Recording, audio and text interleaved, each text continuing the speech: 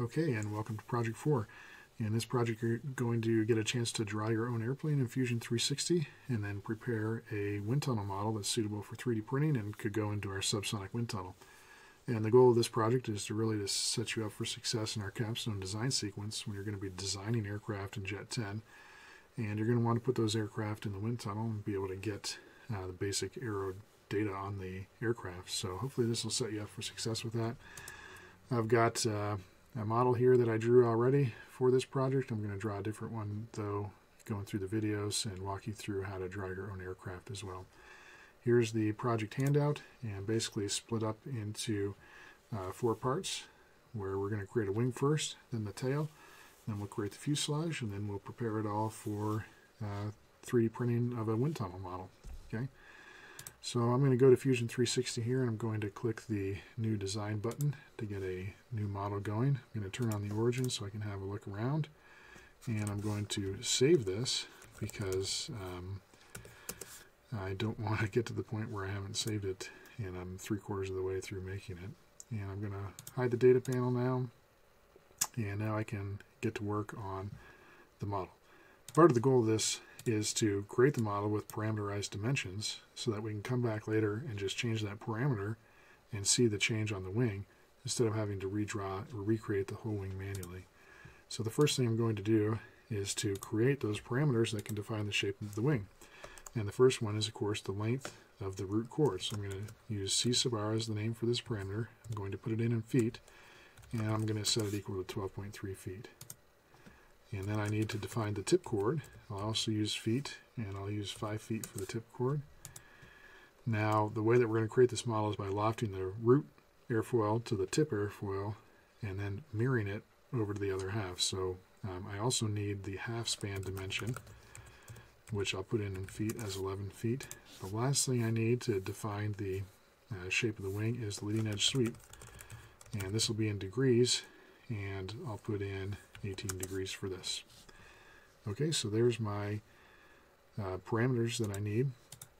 The next thing that I need is to actually bring in the airfoil that can define the root and the tip. And there's 2 different ways to bring in an airfoil into Fusion 360, and I'll show you both of them. The first way is to come over here to Utilities, go to Add-ins, Scripts and Add-ins, and then import a spline as from a CSV file. So if we have a CSV file with our coordinates, we can bring it in as a spline. So all we need to do to make this successful is to get a CSV file with our airfoil coordinates. And an easy way to do that is to go to airfoiltools.com and search for the airfoil that you want to use.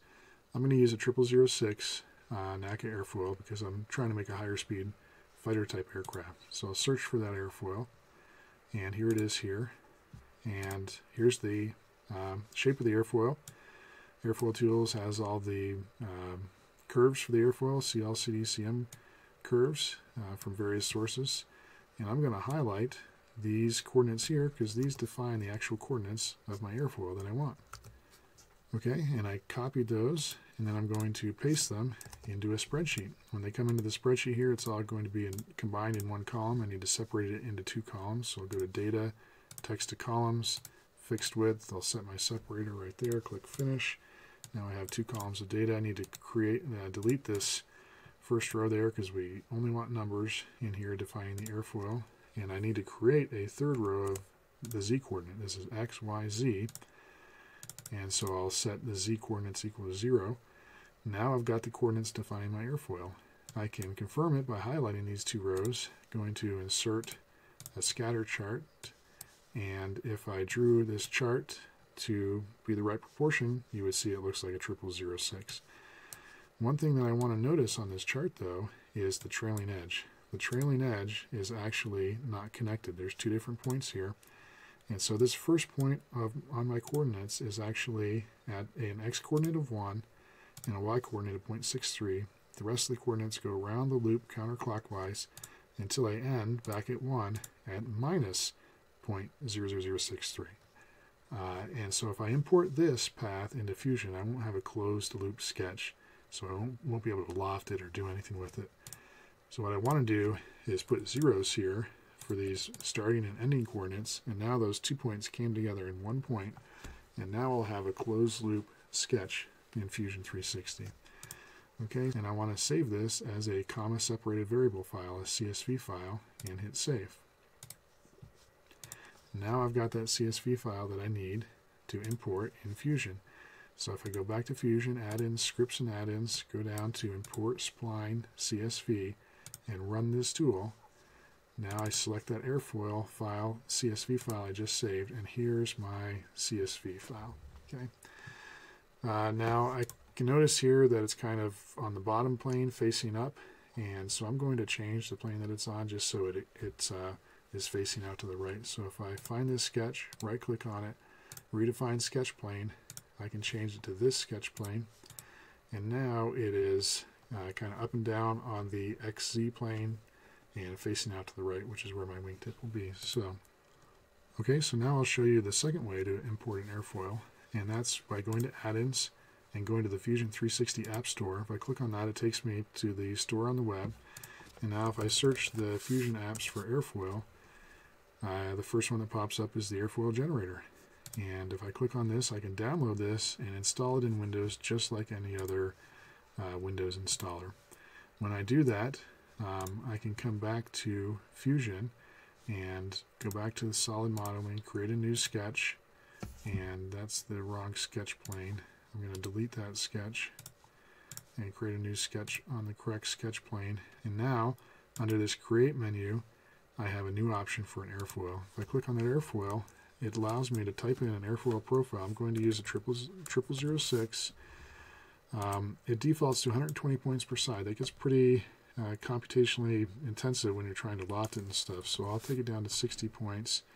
And I found this half cosine spacing produces a little better curvature around the leading edge. So if I press OK there and finish sketch, I can see that other airfoil profile came in on the bottom plane, but it is a 0006. Now I can delete the intermediate sketch that I had to use to get to the airfoil tool because I didn't need that. Right. Now I've got two airfoils here. I'm going to redefine the sketch plane of this this one to be the same as the first one. All right, and I've got both of my airfoils on top of each other here. There are some differences in these methods.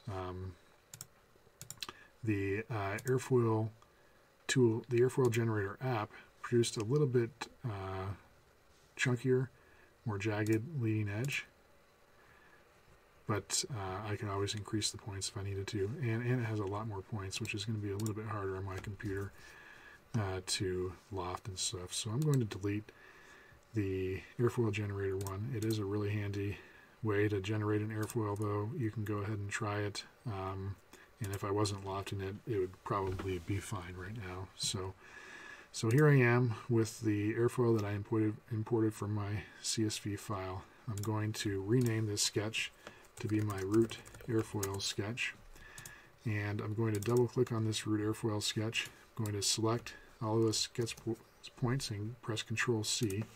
Now I'm going to create a new sketch on that same plane, and I'm going to press Control V to paste that same airfoil into the exact same spot. So all I did was copy and paste the first sketch. I could have run the import spline CSV tool again, but why bother when I can just copy and paste the sketch. So if I turn off my root airfoil sketch, I'll see I have another airfoil, exact same shape, same location, and this is going to become my tip airfoil. So now I need to start to manipulate these to get them into the right size and shape to define the root and tip.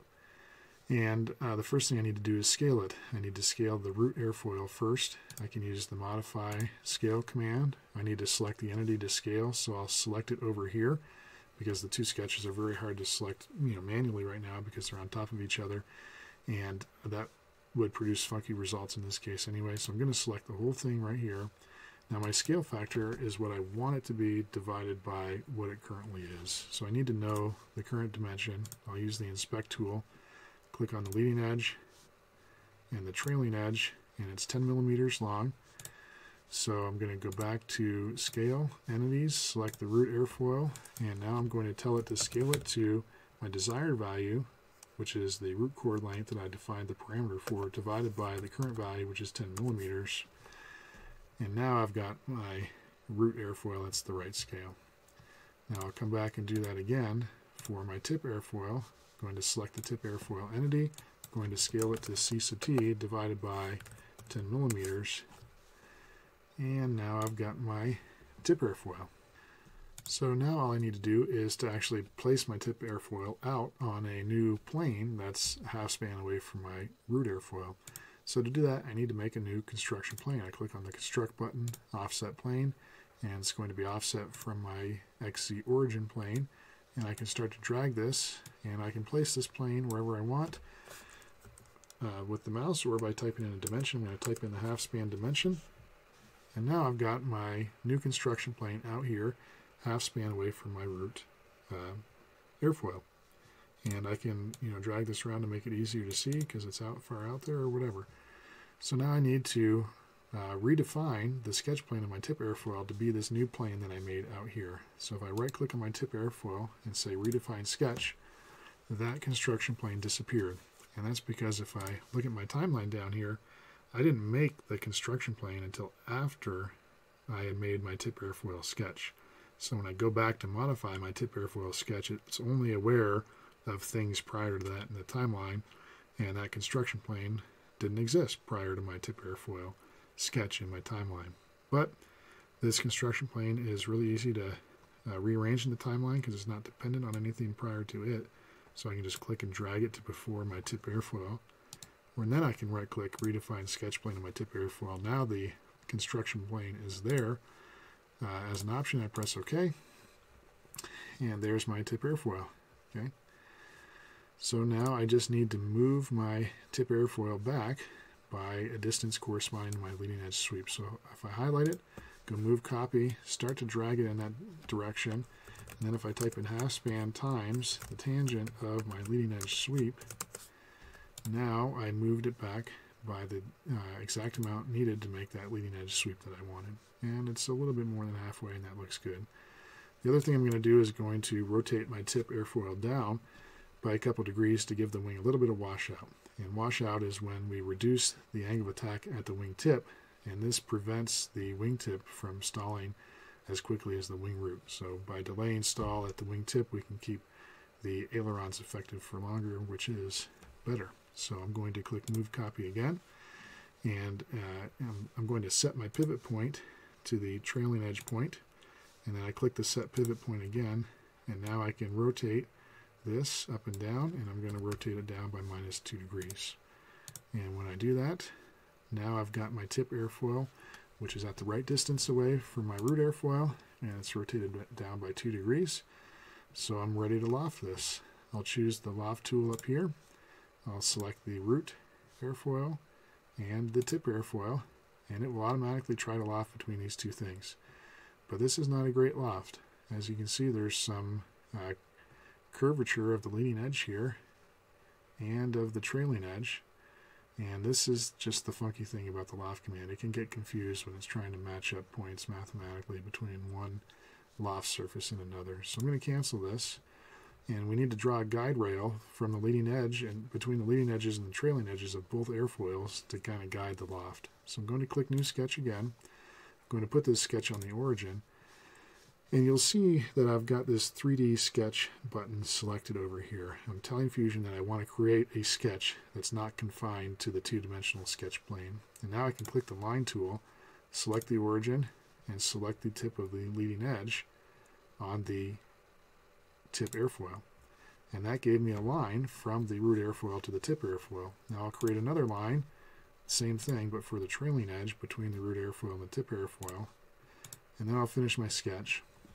And now I've got these lines between the root and the tip that'll help to guide the loft. So I can click on the loft button again, click the root, click the tip, and I come down here to rails and click the plus button, and now I can select these rails, and they will guide the loft in the right place. If these rails are having trouble, you can try turning chain selection off, but this time it worked out fine. Okay, so now that is a great looking wing. The wingtip is angled down by 2 degrees. The leading edge is nice and straight if I kind of eyeball it like this. Looks nice and straight. The trailing edge is nice and straight if I eyeball it here. So that just looks great. Okay.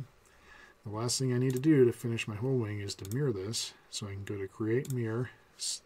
I already have bodies selected here, but you need to watch out because I think it defaults to faces. And if you selected faces here, it'd just be trying to mirror a face. And I don't want to mirror a face, I want to mirror the whole body. So I can select the whole body, click the mirror plane as the XZ plane. It's giving me a preview of what the mirror is going to result in, and I want to join it is the operation I want to do. I press OK, and now I've got my whole wing. So that's the wing of my aircraft.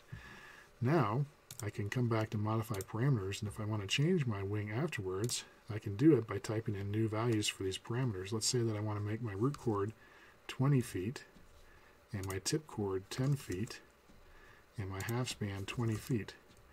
I just totally changed the size and aspect ratio of my wing, and it really didn't take anything more than typing in new numbers. Okay, but I'm going to go back to what I started with: 12.3, 5, and 11. That's the wing that I want to stick with for now.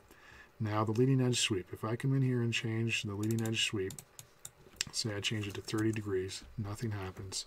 And that's because I used the leading edge sweep in a move command that wasn't recorded in a way that Fusion parameterized it. So if I want to change the sweep of my wing, what I need to do is come back in here to my tip airfoil, and I need to select that tip airfoil again, and I need to move it, and I can move it back however much I want to correspond to my new sweep, and I could use the leading edge sweep in that move command to calculate a new position. So the leading edge sweep didn't get totally parameterized. There are some shortcomings of those parameters in terms of where Fusion 360 records them or not.